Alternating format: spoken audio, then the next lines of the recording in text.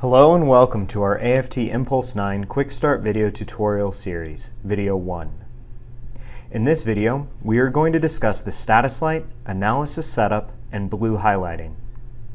These features will serve as a guide to tell you what to complete to run a model and obtain results. The first thing you should pay attention to is the status light in the bottom right corner of the screen. To run the model, you need to turn the status light from red to green. By clicking the status light, you can open the analysis setup, which displays the groups that you need to complete to run a model. Analysis setup consists of groups, items, and panels. Groups are the top level: modules, fluid properties, pipes and junctions, etc. Expand a group to see the items in that group. For instance, the fluid properties group has items for fluid, viscosity model, variable fluids, and laminar and non-Newtonian corrections. Click an item to open that item's panel. Clicking the fluid item opens the fluid panel displayed in the main area of analysis setup. Groups and items with a green check mark are complete.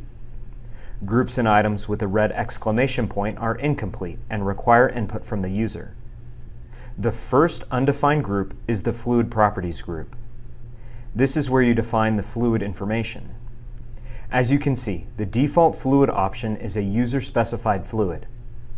The minimal required input to fully define a fluid for a transient simulation is density, dynamic viscosity, and bulk modulus.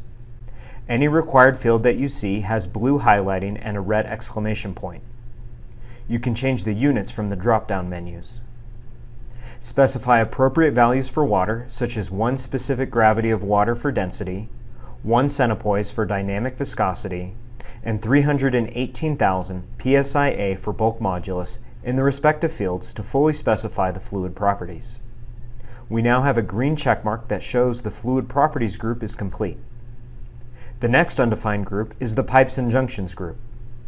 2 pipes and 3 junctions are already on the workspace, but they are undefined. The Pipes and Junctions group lists the undefined pipes and undefined junctions. We can also see this list from the workspace by clicking OK to save and close Analysis Setup, then clicking the List Undefined Objects button on the toolbar. The list of undefined pipes and undefined junctions now appears on the right. When clicking a pipe or junction in the Undefined Objects list, the bottom section displays which required input is missing.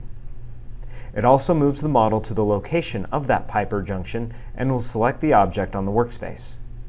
This way, you are never left guessing what you need to specify in terms of input data. Additionally, by clicking the Show Object Status button on the toolbar, the label of all undefined objects will become red. With a pipe or junction selected on the workspace, press Enter or double-click the object to open the Properties window for that pipe or junction. The Properties window is where you enter input information. And again, follow the blue highlighting, which indicates required input fields. After defining all the objects, the Pipes and Junctions group in Analysis Setup will have a green check mark next to its name.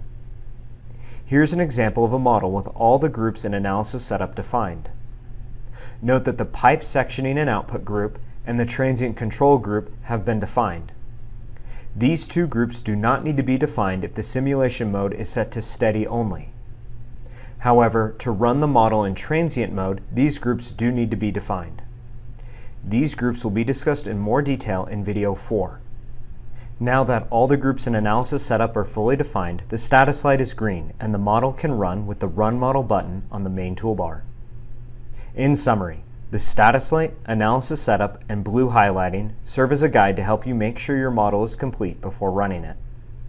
Use the status light to see if your model is ready to run. Click the status light to open Analysis Setup and see the groups that are still undefined. Use the blue highlighting to define the missing required input information. Once all the required fields have input, then all the groups in Analysis Setup will have a green checkmark and the status light will turn green. You can then run your model and examine your results. Thank you for watching, and feel free to refer to the other topics in our AFT Impulse 9 Quick Start video tutorial series.